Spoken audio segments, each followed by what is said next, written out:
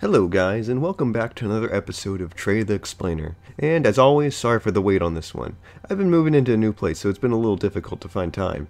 Anywho, I decided because I'm really procrastinating and mentally exhausted with the Megalania Paleo Profile that's been seriously overhyped, to make a new series in addition to all the other ones I've started and haven't been able to keep up with.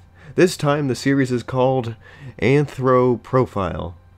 Oh dear God, why did I choose that title? I mean human profile, geh. You know what I mean. Anthropology profile. The gist of this series will be to discuss humanity itself, and I know that sounds a bit abstract, and that's because it is. The origin of this idea came from me just thinking about heritage and ancestry. Right now, I want you to just think about how many millions, if not billions, of unnamed people you descended from on either side of your family. Your mother, her father, both their parents and so on. Back and back till the time of the Mongols, then the Romans. Back even further to the time of the Egyptians, Greeks, ancient Chinese, Sumerians, and back even further. All those people who create the direct line of descent all the way to you. Now just think about them, and think about your life, your personality, mannerisms, goals, and aspirations, ideologies, belief systems, and dreams, the embarrassing things you've done or the brave things you've done, and then understand that all your ancestors, every single one of them, live just as detailed and unique lives as yours currently is.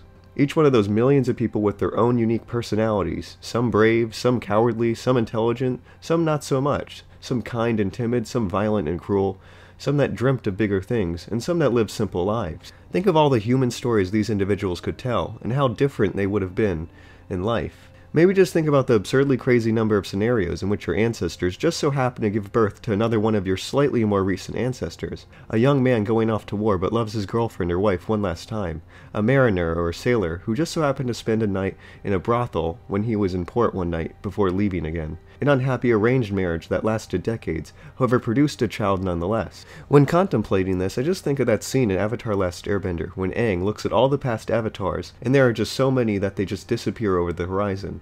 It's kind of a humbling thought, all these stories, all these lives, lost to us forever. I think something that is often lost when discussing anthropology and history, and even a bit of paleontology, is that history is made up of individuals, actual people that lived, breathed, and dreamed. And unfortunately, we'll never know the stories of all your innumerable ancestors. They are lost to us forever now, as their bodies have long since turned into dust. Some of that dust may be making up you. But we can try to look at those ancestors of people who have survived. I just think it's always cool to see human remains and think about the lives they belong to. The stories and memories that they held within their minds. The stories behind the bruises and healed bones in their skeletons. Sorry if this is rambling, as it probably is. This series' point is essentially that. When you look at human remains in a museum, I don't want you to think of them as just old bones. You are looking at somebody's complex, beautiful, and dirty life. And hopefully, through this discussion of the micro, the lives of these little people who made up history, we can talk about the macro, the major, broad historical transitions and events that extend beyond the lifespans of a single human. So, in this series, I'll examine the remains of a human individual and try to talk about what we can learn about that person, and maybe why they are significant to us. And to start off with this first episode, I will be talking about the individual we call today the Kennewick Man. Kennewick is actually very relevant to many significant aspects of anthropology, and is a bit of a landmark as far as how it's shaped the entire field of study as a whole.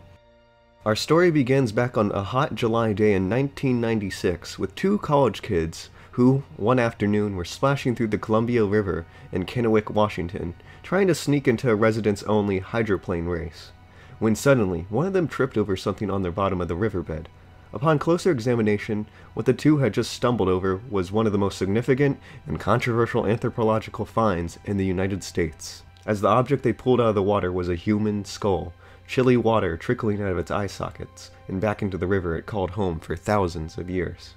Naturally, the college kids, believing the skull was a recent murder victim, stuffed the skull in some bushes and continued on to the hydroplane race. Come on, we've all been there. After the race, the two returned to the bush, and they retrieved the skull and reported it to local law enforcement. Law enforcement returned to the scene, and dive teams discovered more human bones, 350 accounting for 90% of a complete skeleton. After this, there was essentially a game of hot potato, where law enforcement gave the bones to a local coroner, and he gave them to forensic archaeologist James Chatters. Studying the bones, Chatters concluded that the remains belonged to a middle-aged man, somewhere between 40 and 55 years old, who was tall and had a muscular, slim build. One of the most significant conclusions he made, which would play an important role in the future, was his conclusion that the skull possessed a presence of Caucasian traits, and a lack of definitive Native American characteristics. That is to say, the remains appeared to belong to a person of Old World ancestry, specifically European, North African, and Middle Eastern. Caucasian, in the context of anthropology, doesn't necessarily denote European or white, as it does in popular culture, and this probably led to some confusion in the subsequent media storm, but I'll get to that. Chatters additionally believe the remains to belong to someone who died more or less 100 years ago.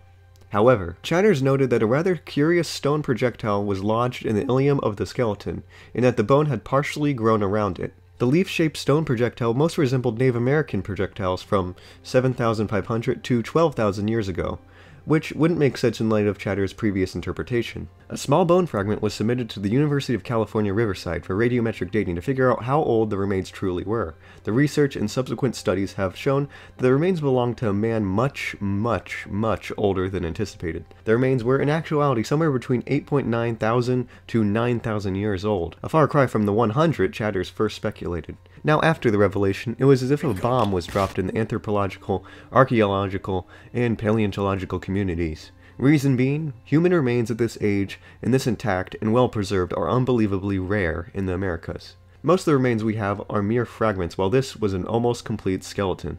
At the time of its discovery, less than only 12 other human remains had been discovered and securely verified to be older than 8,000 years old, and again, the majority of these were just fragments. What would be subsequently named the Kennewick Man, after where he had been discovered, represented an absolutely amazing and crucial find into understanding prehistoric humans in the Americas. The migration of Homo sapiens into the Americas is perhaps one of the largest mysteries and debates in the entire field of archaeoanthropology, even to this day, especially when trying to figure out when and how humans entered the Americas, because we no longer have one fully agreed upon answer. Ask any anthropologist, and you will probably get a dozen different answers. That dominant theory you've been told for decades about humans traveling across the Bering Land Bridge connecting Alaska and Siberia 13,000 years ago. Nope. There's evidence that shows humans might have been living in the Americas thousands of years before that became a thing, and humans might have been chilling as far as South America from anywhere between 30,000 years ago to 20,000 years ago. When you look at a map showing all the oldest human remains in the Americas, their distribution is all over the place, and it makes absolutely no sense. And there's an abundance of theories trying to explain this. From the traditional Bering Land Bridge hypothesis, to the coastal migration Kelp Highway hypothesis, to, I think, the pretty flawed Solutrean hypothesis, to even a Pacific Islander hypothesis, to a combination of a whole bunch of these. Were there multiple independent migrations over a long time, or just one? From Kennewick Man, scientists could be able to understand and start to comprehend some of these mysteries. From his well-preserved skull, we might be able to figure out what he ate, what he drank, and who he was or is related to. And I guess this is a good segue into the media sensation that took over this case. The combined age and Chatter's Caucasian interpretation made some, especially those in the media, to suggest that Kennewick Man represented a race or population of white European humans that predated the ancestors to the Native Americans in the United States. This interested some white supremacists and the Odinist, a strange tribal Norse Viking tribal identity, who started to use Kennewick to support European land claims over Native Americans, believing themselves to be the original inhabitants.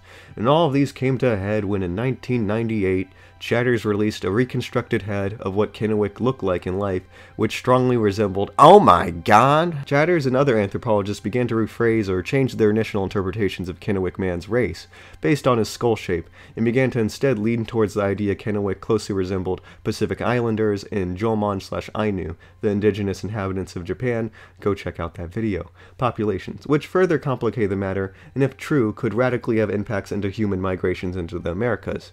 But wait, that's not all. At this point, Native American organizations, specifically the Umatilla Native American tribe who inhabited the region, caught wind of all this. They began referring to the Kennewick Man by their own name, the Ancient One, believing him to be among one of their ancestors.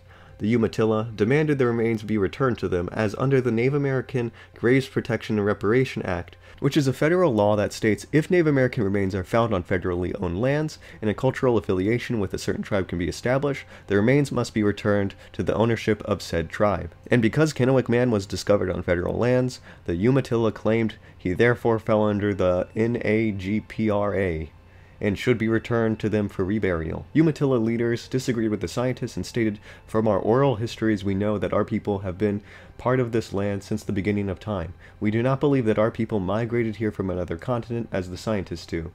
Furthermore, if Kennewick Man was found under the Act, the Umatilla additionally had the right to refuse scientific study of the remains, which seemed likely in this circumstance. Because of this, 8 anthropologists grouped together to sue the United States for the right to conduct scientific tests and experiments on the remains as they believed they could give valuable insight.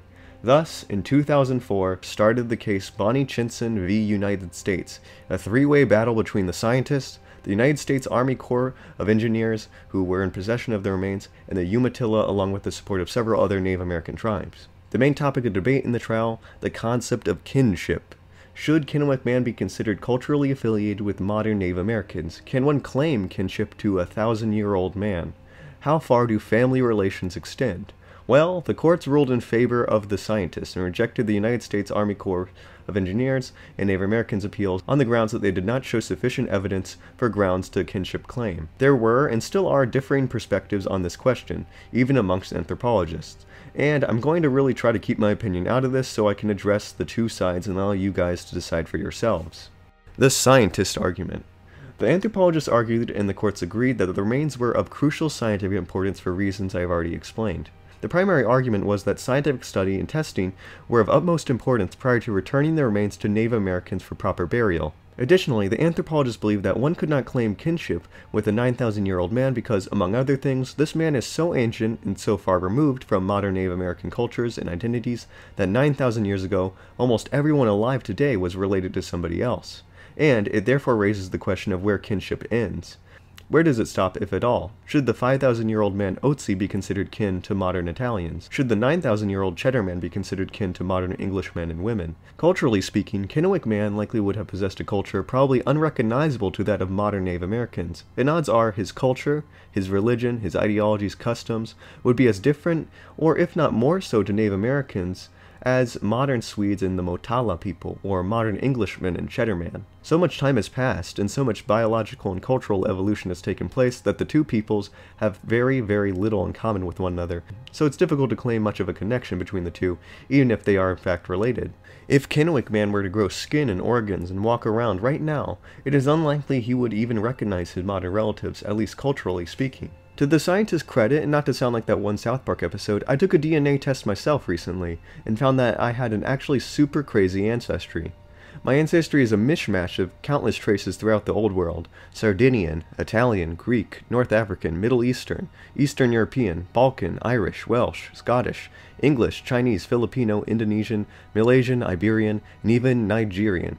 Go far back enough, almost everybody is related to somebody else. It is by no means a stretch of the imagination that I myself might be distantly related to King Tut, or Otzi, or Cheddar Man, and so on. At a certain point, the genes are so watered down that everybody is related to somebody, and at a certain point, we are all kin to each other.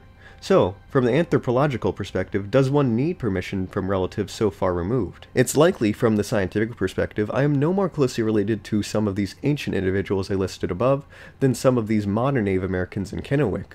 Are these mummies my kin, my family? It's very likely that culturally at least we wouldn't agree on close to anything. The Native American argument. Now, from the Native Americans' perspective, they, I think, are understandably cautious. The relationship between anthropologists and Native Americans back in the old days haven't been great, and I dare say that some early anthropologists were just downright antagonistic and awful to Native American peoples, so much so that some Native American cultures called anthropologists the bone collectors, or boogeymen, to their children if they didn't watch themselves around these men. The historical context in this situation, which often doesn't translate well, is bad, and I think does warrant some attention. I can definitely see how some Native Americans look at this case as another attempt by the primarily white scientists to steal another thing that belongs to them. Additionally, I think from people who aren't as well acquainted with science, they can see science and experimentation as the way Walt Whitman sees it in his poem The Learned Astronomer, as something cruel and cold and unfeeling, something out of Frankenstein where things are poked and prodded. Hopefully in this case and subsequent cases, it will be different, and maybe some anthropologists can help bridge this gap and mend some bridges, which seems to be the case. The Native Americans claiming kinship very clearly value the Ancient One, and believe him to be an almost spiritual grandfather with a very religious importance, and they see scientists as people trying to steal and keep him from them. They consider him family regardless of how removed from them personally he may be.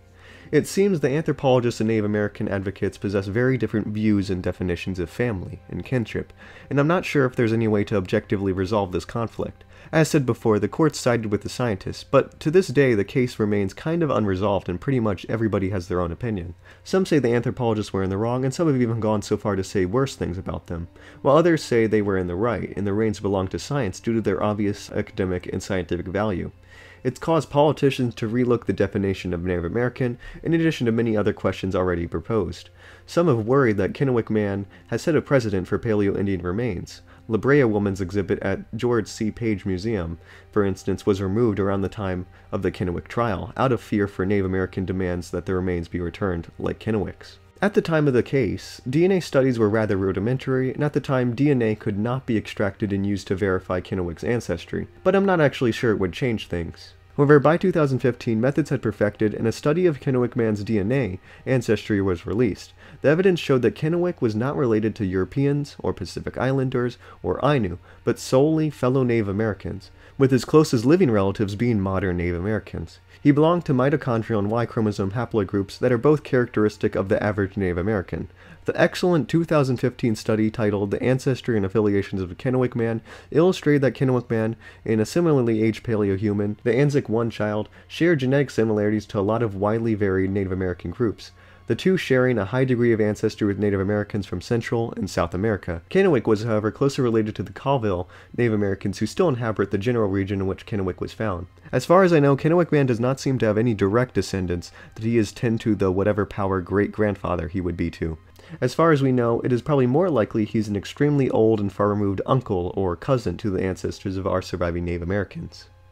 Regardless, this brings up the question, if he is so closely related to Native Americans, why then did his skull allegedly resemble a Caucasian so much and not resemble a typical Native American skull? Well, this is the problem with trying to fit prehistoric humans into modern racial classifications and distinctions. As we've already learned with the Ainu, and in 10,000 BCE with the prehistoric dark-skinned Europeans, evolutionary change occurs pretty quickly. The crazy amount of human diversity we have today is a direct result of evolution by natural selection, which favored certain traits such as larger teeth, bigger noses, higher cheekbones, darker or lighter skin, and so on in populations in response to the environment. As scientists often find when examining prehistoric humans from thousands of years ago, is that humans have changed a great deal over time. Europeans used to have darker skin and blue eyes just a few thousand years ago, so it is only natural that something similar might have happened between prehistoric Native Americans and modern ones. And this is actually really common. Scientists often see unique and different facial shapes that really don't fit into modern classifications in Paleo-Indian skulls. Luzia, a 11,500-year-old skull from Brazil, possessed a skull shape that closely resembled those of indigenous Australians, Melanesians, and native Africans, and we had a bit of a reversal situation with the Kennewick Man, where Africans instead of Europeans and Native Americans were claimed to have inhabited America first. Some skeletons found on the Peruvian coast are said to have Pacific Islander traits, or others still are said to have Chinese and Japanese characteristics. Chatters, the anthropologist that to some started this whole debacle, has since addressed this fact, that sometimes the cranial analyses can be misleading. In his book, Chatters noted that Kennewick and other ancient Native American skulls predate modern cranial and racial divisions. Chatters apparently has a graph in his book that illustrates just how flawed it is to try to use skull shape to determine race and remains so old. It compared facial dimensions of several ancient Native American skeletons, including Kennewick Man, and modern Africans, Asians, Native Americans, Pacific Islanders, and Europeans. The Paleo-Americans were off on their own on the graph, unclassifiable compared to modern racial divisions. All 7 of them apparently showed more variation amongst themselves than the other groups did with one another. Point being, appearances can be deceiving. Anthropology often teaches us that race is a social construct, and in reality such clear-cut divisions don't exist, and things are way more vague, especially when looking at prehistoric people. Skull shape appears to have evolved and changed in Native Americans over the generations, and varies greatly even between individuals of the same ethnic background.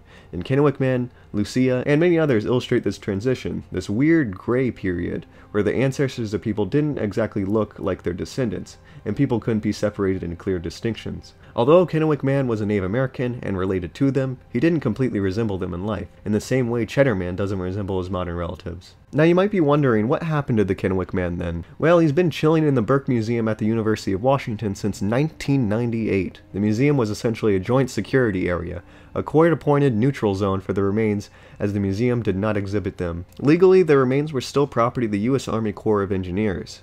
The Native American tribes still wanted their remains reburied, and even after the court case, the Army Corps of Engineers continued to deny scientists' requests, except for a brief 16-day examination in 2006 to conduct further scientific studies on the skeleton.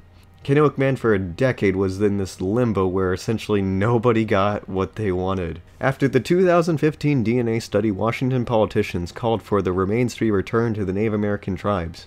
On February 17, 2017, Kennewick Man was removed from the Burke Museum almost 2 decades after he'd entered it. The next day, he was reburied in an undisclosed location in a ceremonial burial, never to be seen again. And as a science guy, I have to say it's a little depressing regardless of whose side you're on, when you think about how little we got to learn about Kennewick Man. Who was this guy? What was his life like? Well, apparently during that brief window that the Army allowed, forensic anthropologist Douglas Owsley examined much about the skeleton.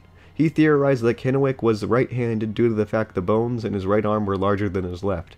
He found that Kennewick lived a tough and rough life, sustaining many injuries from a healed fractured rib, to a fracture on his forehead, to that spearhead in his hip which had healed. How did he sustain these injuries? A hunting accident? A stupid and dangerous game of chicken among friends? Only the man could tell us. Chemical measurements in his bones suggest that although he was found hundreds of miles inland, he ate primarily marine animals like seals and drank glacial meltwater, suggesting he was very well traveled. Douglas's team believed from their research that he was 38 years old, and due to the position of his body, he had been buried delicately, likely by members of his tribe and family, in that riverbed all those years ago. Thanks for watching. I hope you enjoyed this rather lengthy first episode of Anthropology Profile. Please tell me what you thought of this series. I live in a vacuum most of the time, so I need some other people's opinions. I had no idea that I was going to focus so much on the modern controversy with this guy as opposed to learning about the life of this man in particular, but I hope you enjoyed it nonetheless, and enjoyed some of the questions and discussions being made. My apologies if it seems my channel is getting more political, because that's not what I'm intending.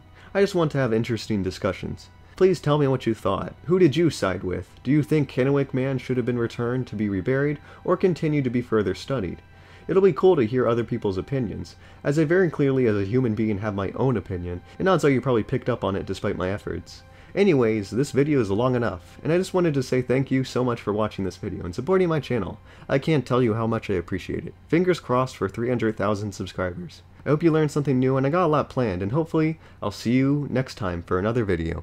Alright, see ya! Going underground, going underground.